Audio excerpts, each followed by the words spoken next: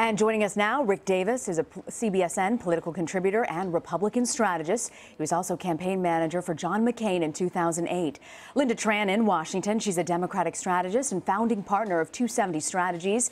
And here on set, Nick Thompson, a CBS News contributor and editor of NewYorker.com.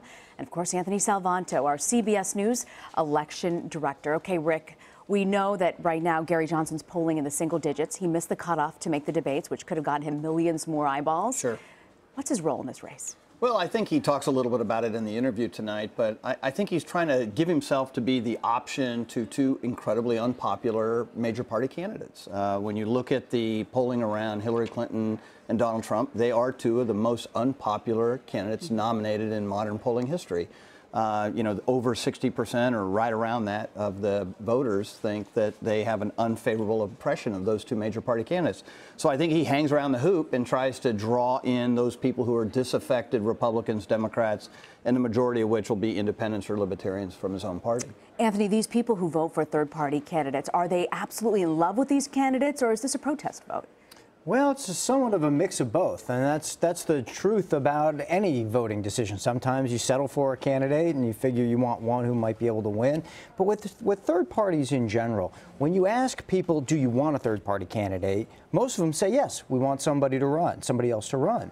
And that's true no matter what the election is. And then you ask, would you vote for one? You get a sizable number say that they would, but then third-party candidates often get in the single digits, which is where we see Gary Johnson right now. And part of the reason for that is they have to establish that they can win, because what people want at the end of the day is to have their vote, matter in that sense in terms of a winner. But your question about a protest vote is a good one, because it can also matter, and it can matter a lot to you, to send a message. And they can also feel like they're sending a message by making that choice, and that's the calculus that he's got to straddle, really. He's got to be, in fact, both. So it doesn't matter, even if he doesn't have a chance. These voters feel that they've got a vote, and they want it to count, even if it doesn't mean their candidate's going to make it to the White House. For some. In general, when you see third-party candidates, even when they underperform their polls, it's often, we find, because voters went to the polls and said, well, I want somebody who's going to be in the mix. If they don't think, they see the polls too. They watch shows like this and they think, okay, so he's not really necessarily going to get over that 50% line. So what can I do with my vote out of somebody who is? But having said that, yes, there is going to be a sizable number of people who say, this is my way of expressing that I don't like these candidates and that I do want to send a message, even if this person doesn't win, that they still get a sizable number. That should be a shock to the system. You will see that. Nick, we know that Hillary Clinton is struggling when it comes to millennials, and we know a lot of millennials like third-party candidates. They do. What do you see this millennials and the younger vote shaping up in this election? Well, a lot of them are voting for Johnson, right? A fairly large amount of his supporters are millennials, right? He is pulling some of the Bernie Sanders voters, and he is appealing very directly to the Bernie Sanders voters. I mean, the funny thing about Gary Johnson is if you were to come with an election and a scenario where a libertarian candidate like Johnson could do well, this is it. This is great for him. The Republican Party is throwing tomatoes at everybody. They're looking for somebody who was a Republican, is now shifted to the Libertarian Party. Young people don't like the Democratic candidate. They love the sort of drug legalization, pro-abortion stance of Gary Johnson. He's a Republican who has a lot of their views and now a Libertarian. So if he were a better candidate, and if he sounded better when he talked, and if he seemed smarter, and if he was more charismatic, he could actually do really well in this election. He's not missing a layup, but he's missing the best opportunity the Libertarians have ever had. Which takes us to an interesting moment. We all remember Gary Johnson's slip-up when he was asked, what is Aleppo? That gaffe was from earlier this month, and Steve Kroft actually asked him about that. Let's listen in. You've been on the front page a lot this month. You made a big splash, and it was a belly flop. We're talking about Aleppo here. Sure. Tell me about Aleppo. I mean, how did that happen? Well, I blame no one but myself. I understand the underlying policy. People have said, this guy's not qualified to be president if he doesn't know what Aleppo is. How do you react to that? Well, that I am human. I have a filter, and it starts with honesty. It starts with the truth. It starts with transparency, and would serve as president in that capacity. When I was asked the question, the first thing that came into my mind was, this is an acronym, Aleppo, American. Did it sound familiar to you? Well, it didn't, or I think I would have been.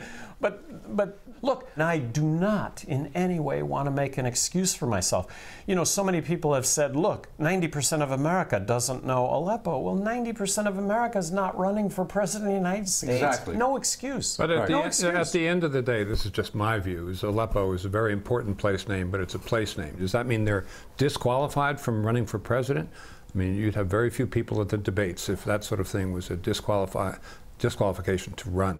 So, Lynda, one thing about that gaffe, it certainly got Johnson a lot of airtime. Could that have actually helped him by boosting his name recognition? And do people care that a candidate doesn't know where Aleppo is? I think name recognition is absolutely important. The problem is if people recognize that his name because of a problem that's significant as him not knowing one of the most major international conflicts that's going on right now, I think that's problematic for him. At the end of the day, as we've been talking about a ton over the past several months, people not only have to be able to vote against something, they have to have something to vote for. And I think the problem for Gary Johnson is at the end of the day, people don't really know what they're voting for. You know, as Nick pointed out, on the one hand, you know, he's a guy who's been CEO of a marijuana advocacy organization, and so that might be appealing to some of the millennials. But on the other hand, he was a Republican governor, and so that's something that might be appealing to some other Republicans. But who actually knows that? We're discussing that here because, you know, it happens to be the thing that we're obsessed with day in and day out. But most people, I think, are just going to be faced with the choice between Hillary Clinton and Donald Trump, and that's at the end of the day where they're going to go. Lynda, which candidate do you think is more likely to draw away those Gary Johnson supporters?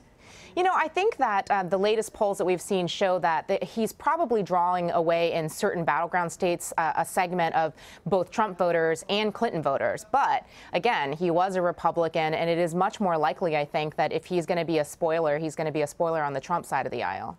Rick, the New Hampshire union leader endorsed Gary Johnson last week. It was the first time in a century that they've actually backed a Republican nominee. What do you make of that? How significant is that? Well, backed somebody other than the Republican nominee. Yeah, I remember getting in 2008 the endorsement for John McCain, and it was a really big plus for us, even though we got beat by 15 points in New Hampshire. Look, I think this is part of what is the situation with this current election, right? Even the news media is unhappy with the two choices they have for major party candidates. And I think part of what we're seeing is a phenomenon. I would say the chase to see who is hurt most by them undermines their ability to grow, because it's not about them. It's about what they're hurting the major party candidates. And we do have a racket in the United States, right? It's all geared toward major party candidates, the two Republican and Democratic candidates. The reason that they're not in this debate is because the debate commission, which is a totally unelected group of people who sit around and meddle in politics. Yeah. Well, independent, except it's made up of Republicans and Democrats. There aren't any independents on that commission. And they make decisions on, you got to have 15% nationally to get on a debate. There's no reason why they couldn't participate in one debate, not three debates, or have a separate debate that includes them and let the major party candidates decide whether they want to attend. I do think that part of what their campaign can do is bring light to the fact that we really don't give an even break to these third-party campaigns, and maybe in the future, start a debate that maybe open up the process a little bit. Anthony, you look at the history, the spoiler effect of third-party candidates. Do you think that could happen in this election? Third-party candidates typically don't get what they've been polling.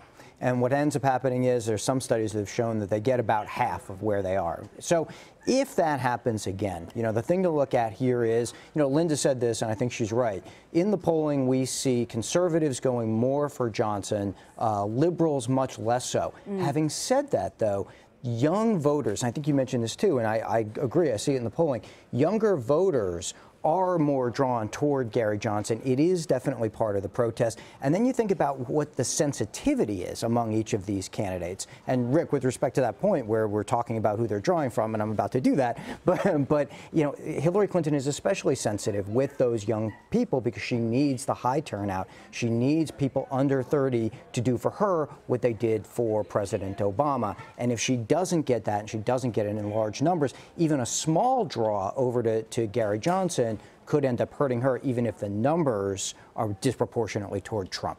Okay, we hope you guys will stick around. We're going to have much more